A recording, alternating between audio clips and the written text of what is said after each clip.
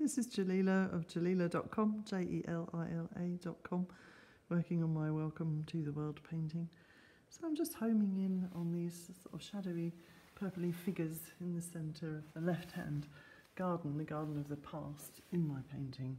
And I'm just thinking how that looks a bit like a bruise or a vagina or something like that. Does it represent how women have been abused and not appreciated on our planet?